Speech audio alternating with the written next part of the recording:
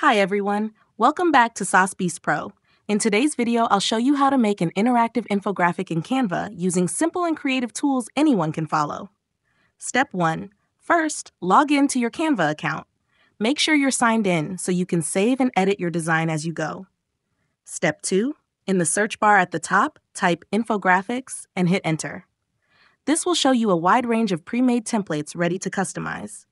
Step 3. Now browse through the categories shown and click on one that matches your topic. Step 4.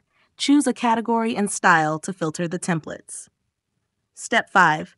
Once you find a template you like, click Customize this template.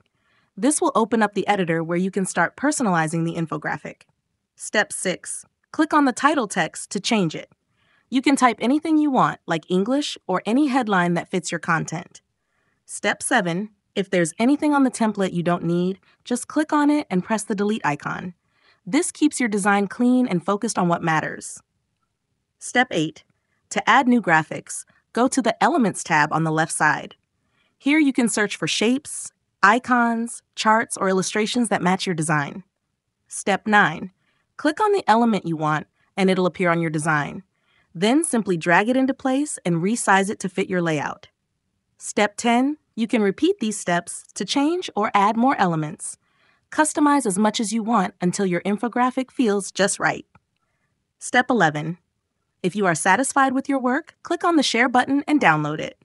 Thanks for watching, and don't forget to subscribe to Saas Pro for more creative and easy tutorials.